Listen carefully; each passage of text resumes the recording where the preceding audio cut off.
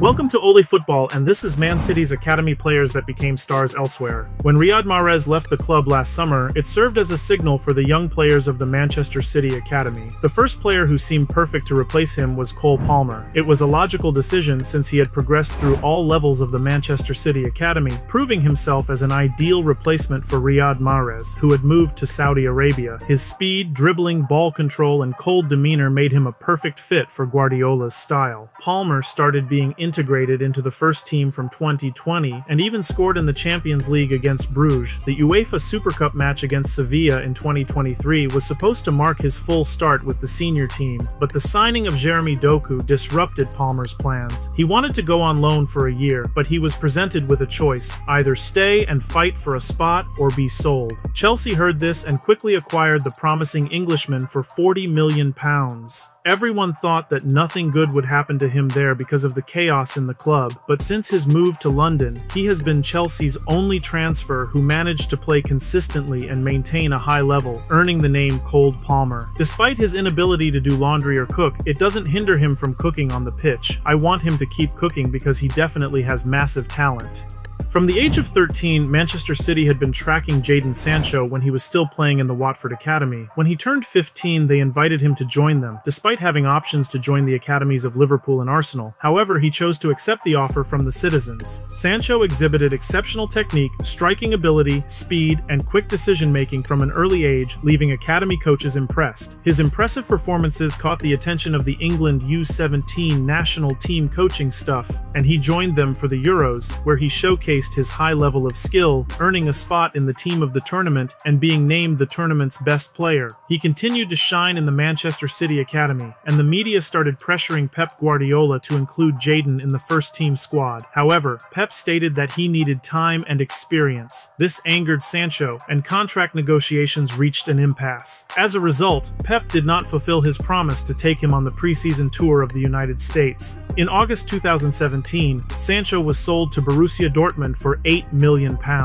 Jadon became a trailblazer for English players who were hesitant to leave the country and play outside of England, and this risky move proved successful. At the age of 23, Jadon Sancho has already experienced numerous significant events in his career. His outstanding performances for Borussia Dortmund, winning a couple of trophies with them, reaching the Euro 2020 final at Wembley, and transferring to the rival team Manchester United in one of their most expensive deals in history. Sancho was eager to return to Manchester and prove to City's management that letting him go to Dortmund was a mistake. Ironically, he also faced troubles in United and once again fought with a manager. We await the revival of his career at Dortmund once again and wish him luck doing so.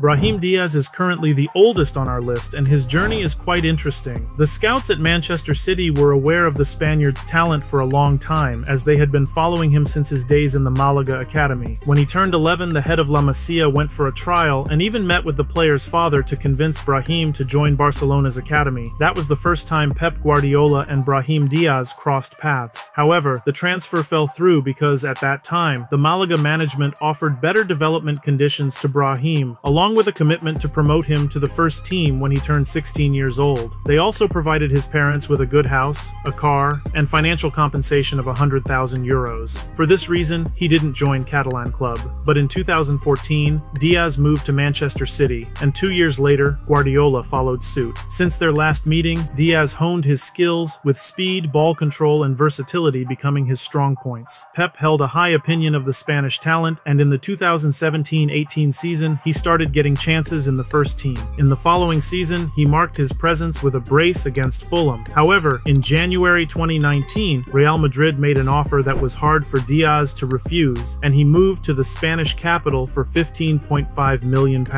With Real, he won La Liga and the Spanish Super Cup, but didn't play as frequently as he would have liked. As a result, he went on loan to AC Milan, where he showcased an excellent level and became a key player for the club, helping them win Serie A in the 2021-22 season. In the current season, he has become Carlo Ancelotti's joker, and we hope he will soon become one of the crucial players for Los Blancos.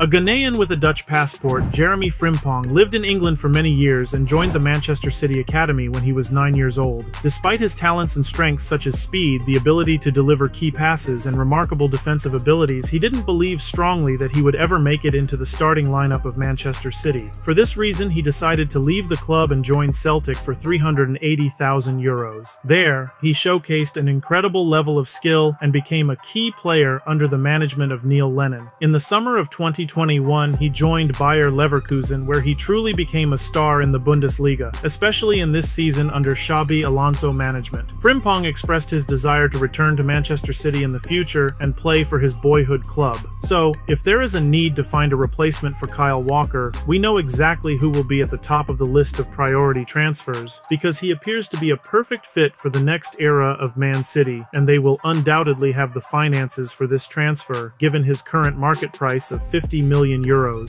Eric Garcia is an interesting player to say the least. Born in Barcelona, he joined La Masia, where he was a top prospect. In 2017, he joined the Manchester City Academy, and from 2018, Pep Guardiola began integrating the young defender into the first team, providing him with opportunities in the FA Cup and the Premier League. Despite the trust from Guardiola and becoming the main defender in the club alongside Aymeric Laporte during the pandemic, he chose not to extend his contract with the Citizens and returned to his hometown, Barcelona, as a free agent. Ironically, this return did not live up to expectations. Despite his high football IQ and defensive abilities, with a skill for reading the game, his weak athleticism and low speed make him a prime target for opponents. Xavi attempted to find a place for him in the lineup, experimenting with him as a defensive midfielder, but eventually loaned him to Girona, where he is showing a phenomenal level this season. Hopefully, they will win La Liga this season, and he can prove to Xavi that he was a missing piece in Barcelona's defense this season.